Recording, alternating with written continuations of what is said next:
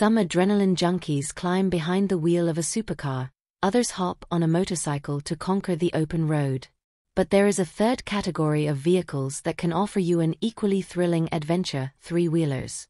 This type of vehicle, which is essentially a cross between car and motorcycle, can be insanely fun to drive, with a modest learning curve, which explains their rising popularity. The latest such vehicle on the market comes from Canadian electric vehicle company Avvenire and is an innovative all-electric three-wheeled roadster called Spiritus Leggera. Boasting a sleek, sporty design and accessible pricing, the new three-wheeler is poised to give competitors like the Polaris Slingshot and Campagna T-Rex a run for their money. If the Avvenire name sounds familiar to you, it is because the brand used to be a part of Daymak, a Toronto-based company specializing in light electric vehicles, from e-bikes to mobility scooters.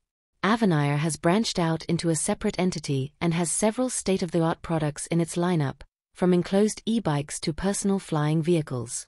The latest offering, the Leggera, is aimed at those who are looking for an accessible, utility commuter vehicle that is sustainable and delivers on speed and style.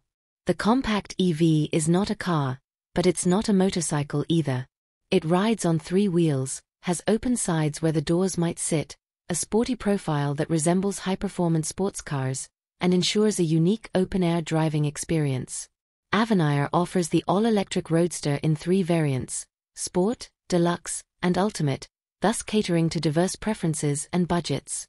All three versions have a low center of gravity, which means they handle great and will allow you to feel more connected to the road, considering you're sitting so close to it. In terms of specs, the Leggera Sport is the entry-level version. It is a rear-wheel drive model designed for city driving and takes power from a single 4 kW motor that produces 260 Nm, 192 lb-ft of maximum wheel torque. It is capable of a maximum speed of 100 km per hour, 62 miles per hour, and can do the 0 to 50 km per hour, 31 miles per hour, sprint in 4.2 seconds. Its 72V/4.6 kWh lithium battery pack will reportedly ensure a range of up to 105 km, 65 miles per charge, which is quite impressive for its class. The all-wheel drive deluxe model offers more advanced features and enhanced performance courtesy of its two 4 kW motors, front and rear. Thanks to this setup, it can reach a higher top speed of 110 km per hour, 68 miles per hour, and is capable of accelerating from 0 to 50 km per hour, 31 miles per hour, in just 2.3 seconds.